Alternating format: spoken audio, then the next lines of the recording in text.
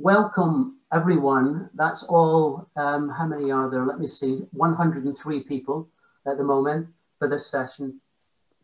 Thanks for looking in. The topic for this session is nature and imagination. And we're delighted to welcome two eminent speakers, Rob Hopkins and Bridget McKenzie. Rob Hopkins is founder of the International Transition Towns Movement and co-founder of Transition Town Totnes, and the author of numerous books, including, and I've got lots of them in my shelf here, there's one of them, and that one's The Transition Companion, Making Your Community More Resilient in Uncertain Times, and his most recent one, which is this one here, and that is From What Is to What If, Unleashing the Power of Imagination to Create the Future We Want. In 2012, he was voted one of the Independent's top 100 environmentalists and was included in the Observer's list of 50 new radicals.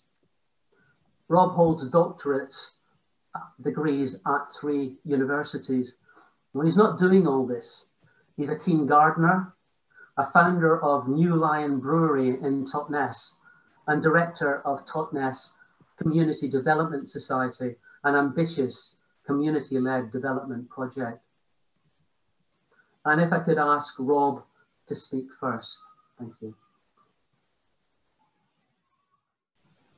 Well, good afternoon, everybody. Delightful to see you all here. I'm just going to share my screen because I'll just show you some pictures to illustrate what I'm going to talk about. So can you see that? Does that work? And you can just see the main slides, yeah? Good. So hello, I'm Rob Hopkins, and it's my great pleasure to be with you today. And what I want to talk about is about imagination and some work that I've done over the last couple of years that led to the book that George mentioned. And I always like to try and start with a little bit of what Extinction Rebellion would call tell the truth in terms of where we're at right now. I feel like we are at the moment standing on top of this enormous mountain. And beneath our feet is more debt, more anxiety, more carbon, more plastic, more loneliness than we've ever stood on top of before. And the views are amazing for some, but the expert guides who are at our side are saying, we really need to get down off this mountain really, really quickly. Can you see the storm clouds that are coming in over there? We really need to get down off here. And for some people, that's enough. For some people, we're happy enough to say, right you are then, let's get down off here really quickly. For a lot of people, I feel like actually a lot of what needs to happen right now, because as this drawing shows, if we had started in the 1980s, it would have been so much easier.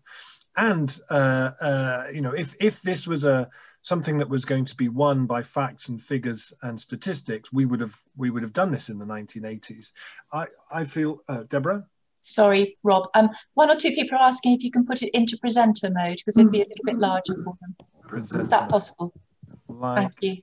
Like that. Lovely. That's brilliant. Thank you very much. Brilliant. Thank you, Deborah. So,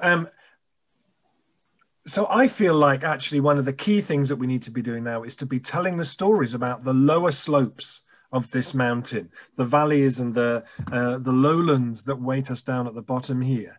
What's the welcome like that awaits us here? What's the food like? The celebrations, the welcome that awaits us there? How do we really bring to life for people what that would be like so that we can create longing for that future? So much of my work, I feel, and the work that we need to be doing now around decarbonizing the world is around creating longing.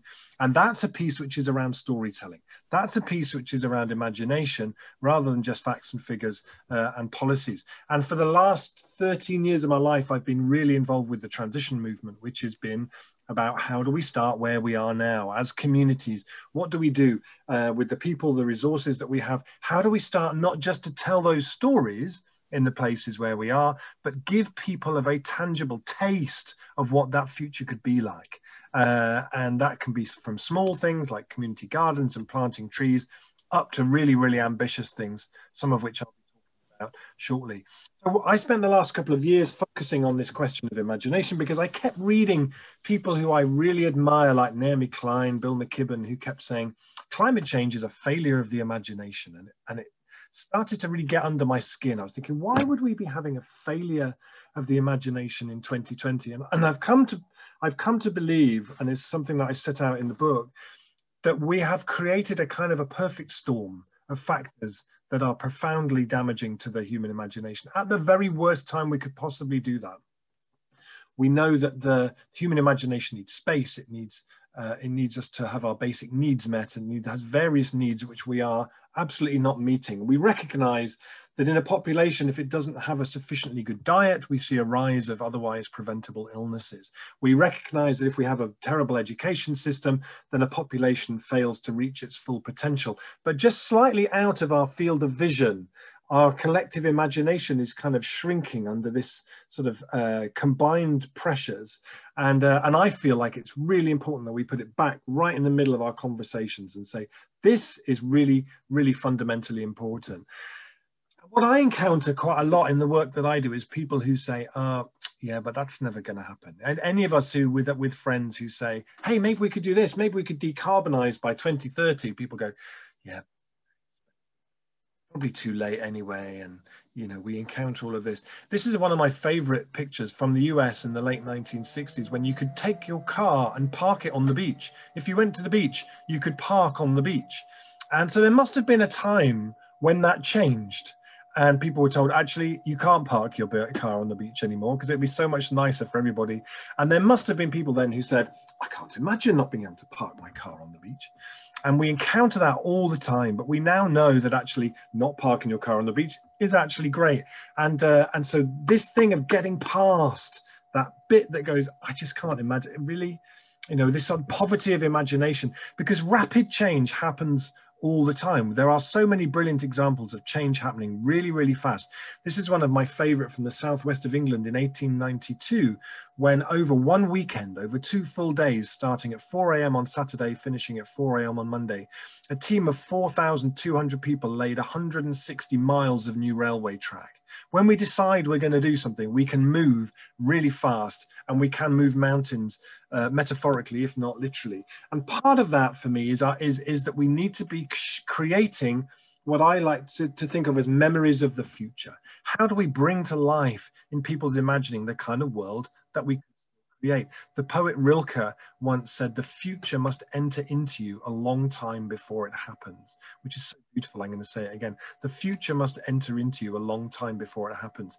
This is an artist called James Mackay who draws the future. He lives in Leeds, and he draws places in Leeds as they might be in a post-carbon future.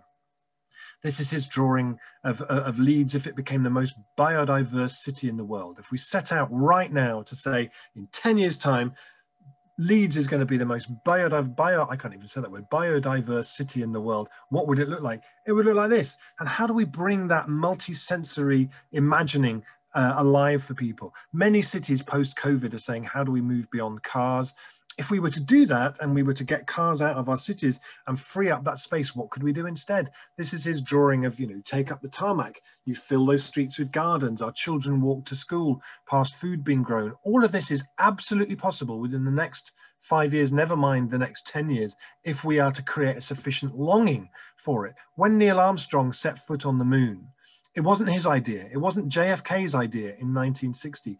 We had been going to the moon for decades before that, in songs, in stories. Tintin went to the moon. Frank Sinatra sang us to the moon. By the time we got to 1960, the longing to get to the moon was so intense that it actually took 8 years from scratch to work out how to get to the moon. And the average age of the team that got Neil Armstrong to the moon was 26. You know, when we decide to do something and the longing is sufficient, the thing happens. So what I want to share with you today is something which I hope you will find useful in your organizations, in your movement, in projects that you're involved with. It came about through a friend of mine called Rob Shorter, who was a tenant in my house just when I finished writing the book. And he did his dissertation about the book. He had a manuscript of the book. And he created this model, which is just brilliant, and which we kind of jointly created just after the book had gone to be printed. So that's why it's not in the book. But we call this the imagination sundial.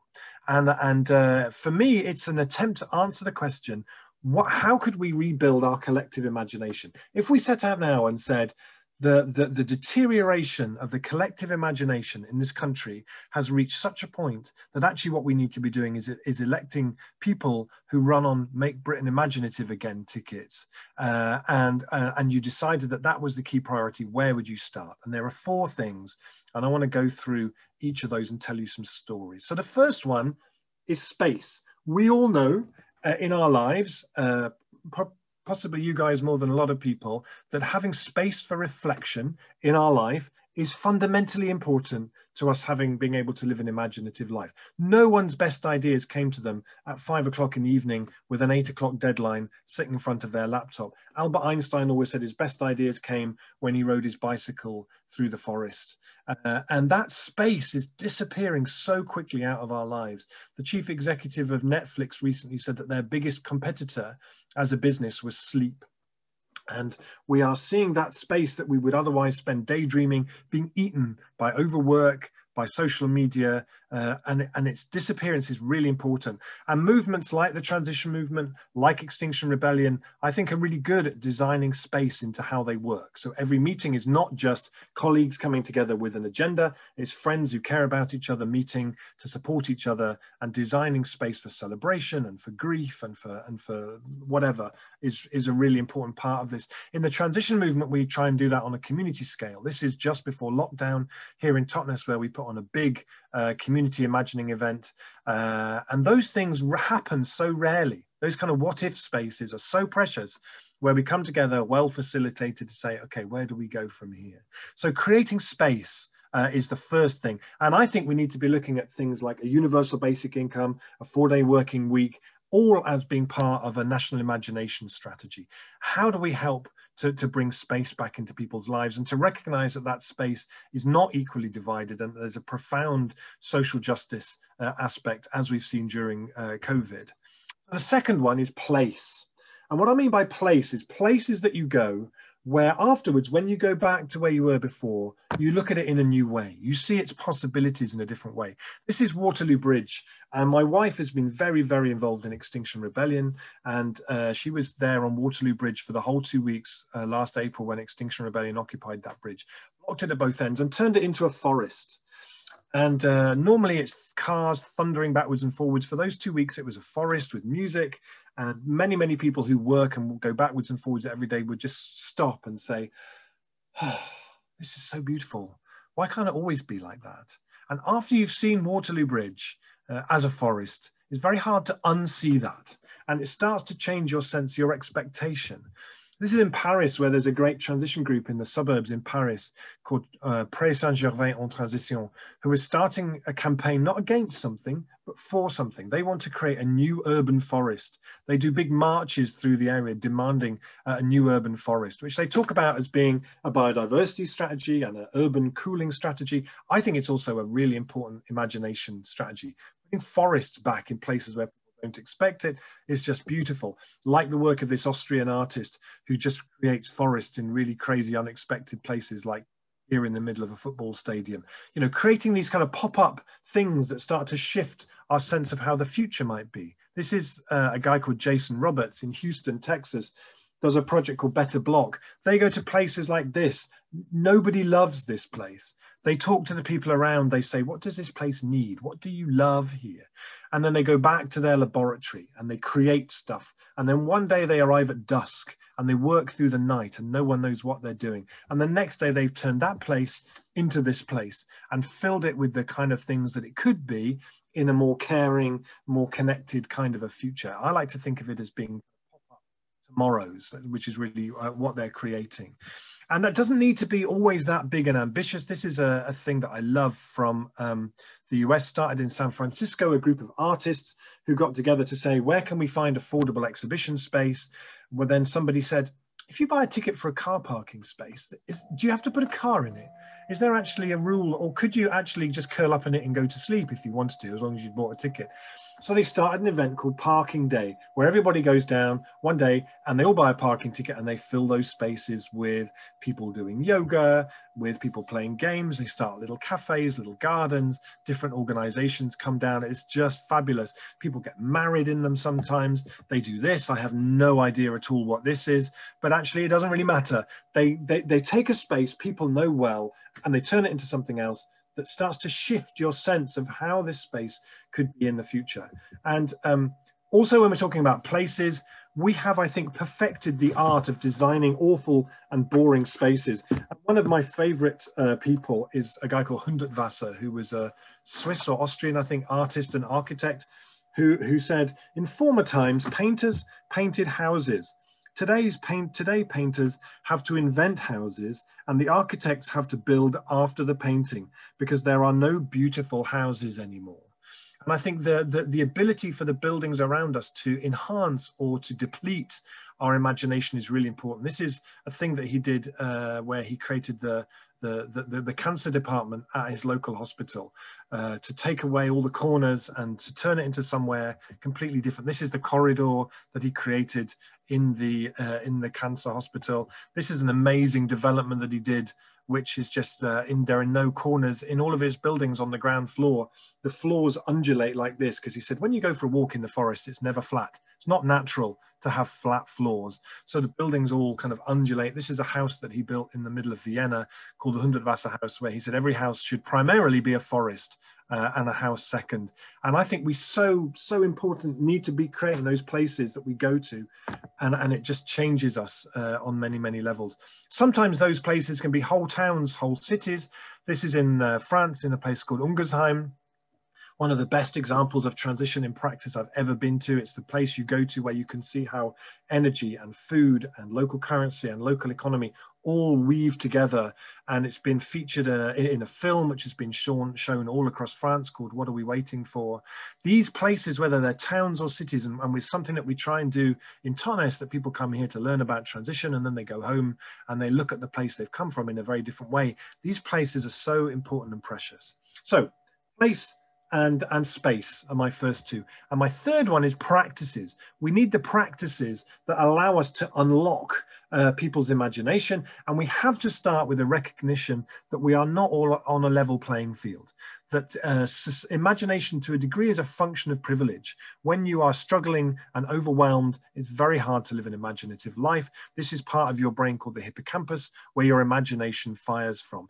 And it's particularly vulnerable to cortisol, anxiety, and stress. So when I was researching a book, I wanted to try and find a place where they were deliberately expanding the hippocampus, a kind of a campus for the hippocampus, if you like. And I went to Dundee to visit an amazing project called Art Angel, run by Rosalie Summerton here. They work with people with mental health problems, with depression, with overwhelm, by using art. They say, when you walk through the door here, you're not a patient or a client, you're an artist preparing work for an exhibition.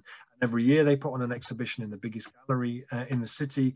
And I spoke to so many people, and you could see how their imagination was starting to sort of expand back out again. And for me, the most powerful sort of indicator of the work they were doing was that every year they do an appraisal to see how well they're doing.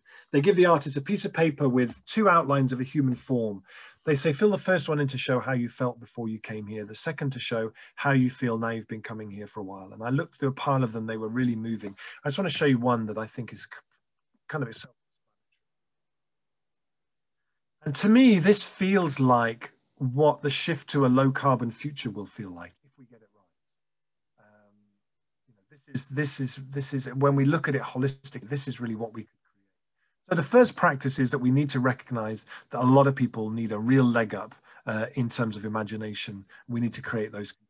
This is a practice actually that Bridget was part of the last time we did this, called Transition Town Anywhere, where you take a big space between 100 and 400 people. You imagine that you're stepping into a future, not a utopia, but a future where we've done everything that we could possibly have done. And then you decide, then you think, well, what would I be doing in that future? And then you meet other people who share that interest. And then together you literally build it from cardboard and string and sticky tape and pens. You build a three-dimensional living, breathing model of the future that you then spend the next 3 hours in, trading in, celebrating in, connecting in, grieving in, whatever. It's the most phenomenal. To be among 300 adults lost in a play world of their own creation is amazing. Last time we did it, these two young men here created a public transport system for transition to anywhere. This might look to you like a few cardboard boxes and a couple of chairs. They could tell you everything about this, the tickets, everything about it, where it went, what it ran on. As I say, Rilke said, the future must enter into you a long time before it happens. And exercises like this are so powerful. Storytelling is another practice we need to really master. This is a guy called Per Gronqvist who works for the Swedish government. His job title is Chief Storyteller. That's his role. And his job description is to bring to life the day-to-day realities of living in a post-carbon future. We need so many more chief storytellers. We all need the capacity and expertise to become those storytellers. And one of the key practices I think that we need is the ability to ask really good what-if questions. And in Liège in Belgium, the transition group there 6 years ago, came up with a brilliant what-if question. They said, what if in a generation's time, the majority of food eaten in this city came from the land closest to this city? So beautiful. And I went there for a big event where they first asked this question, and it was amazing. I went back last year, and in that time, they created this project called the Liège Food Belt, and they have created 25 new cooperatives. They've raised 5 million euros of investment from local people. They started a vineyard, two vineyards, a brewery, which I had to go and visit. You know, we all have to make sacrifices. They started a farm. They started this shop called the Small Producers, which did so well. They now have 4 of them. I met the mayor of the city. He said, this is now the story of our city. Our role is just to remove all of the obstacles to this happening. But the beautiful thing for me is they got the what if question right. It was an invitation for people to look at the future in a different way, with an invitation to step in. And one of the things I've loved since the book came out is to see lots of communities who are starting to use what if as the narrative, as the framing for thinking, how do we move beyond COVID? How do we design for post-carbon future? This is in Northern Ireland, something that I'm supporting, where they've created what they call a coalition of the unexpected, who are using what if as the narrative to frame what comes next. In Bude in Cornwall, I did a talk for them recently, and they created all these beautiful what if graphics for Bude. What if more school time was spent outside than inside? What if car parks became play parks? What if birdsong drowned out the traffic? What if they're just fabulous, and as a way of really opening up different possibilities. What if there was a daily imagination lesson? And this was the last one they created, which I thought was so beautiful, because it didn't even need to have all of the words, and it spoke to something which is a deeper kind of a longing in us, I think. And in Sweden recently, the Green Party ran an advertising campaign. This means what if in Swedish, where they took photographs of things already happening in Sweden, with this wording to say, yeah, what if this was actually what the future was? I love this one because it's not just about solar panels and carrots. It's about well-being, and it's about creating such a different economy. And this was my favorite one, which I think is just beautiful. So I'm aware my time is up almost, so I'm just going to give my very, very last one of these, which is pact, which might seem a weird word to use in relation to imagination. This woman here is called Gabriela Gomez Montt. She works for the mayor of Mexico City, where she has created with him a department which was conceived of as being a ministry of imagination, which sounds like something from a Harry Potter book. They actually have it in Mexico City, and their role is to look after the well-being of the imagination of the city. And the idea of pacts came to me from Bologna, where in Bologna, the municipality created something called a civic imagination office. They have 6 of them all around the city in response to a kind of an ongoing decline of involvement in democracy and civic things within the city. So they run big visioning exercises. And at the end, when they come up with an idea and the community come up with ideas, the municipality say, great idea, let's make that a reality. Okay, we can offer this, this, and this. You can offer that and that, good. let's make a pact. And in the last 5 years in Bologna, they've made 500 pacts, from small little things to really big things, taking old office blocks over and turning them into schools to train kids as classical musicians. For me, there is something so important in our society now where our imaginations, on the rare occasions when they are invited, are marginalized, ridiculed, sidelined, that we need to meet it in the middle. If we invite the imagination, we absolutely need to meet it in the middle and create pacts. So that's what I wanted to share with you today. And in a minute, when Bridget's talking, I'll put a link in here to an article I wrote about the sundial where you can download it and you can find out much, much more about it in practice. And I don't have time for that. If you want to find out anything else about me, robhopkins.net is where all of the interviews that I did for the book, you can find them there in full. Transitionnetwork.org is where you can find out what's happening in the transition movement near where you live. And I run a podcast called From What If to What Next. Listeners and subscribers send in what if questions. I find the two best people to journey. You would be most welcome. So thank you so much for your attention.